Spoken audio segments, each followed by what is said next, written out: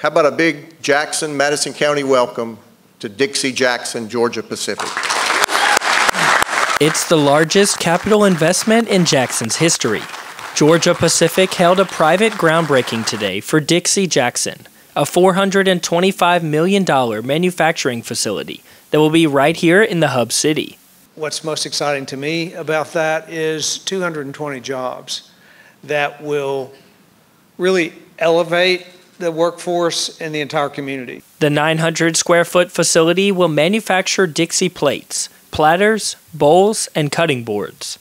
Dixie hasn't had a new plant in 30 years, so this is a big deal for us. It was 1991 since we had our last greenfield. This is an exciting day. We're proud to officially be part of the Jackson community in Madison County. Governor Lee says this is just another win for West Tennessee and the whole state. The impact to the entire state is significant. The future for this region economically is very exciting. We have the fastest performing, the highest performing economy of all 50 states right now.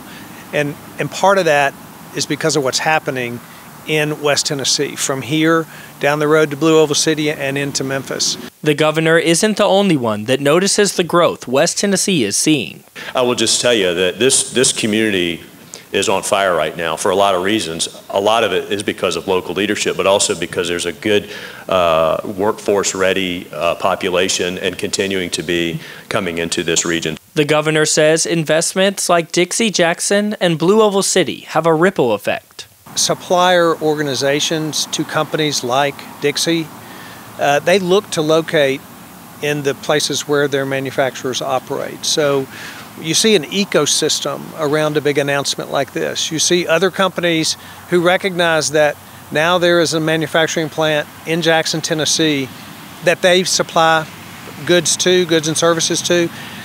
Much better for them to be close. Dixie Jackson is expected to begin operations in the summer of 2024. Alexander Bitterling, 39 News, Jackson.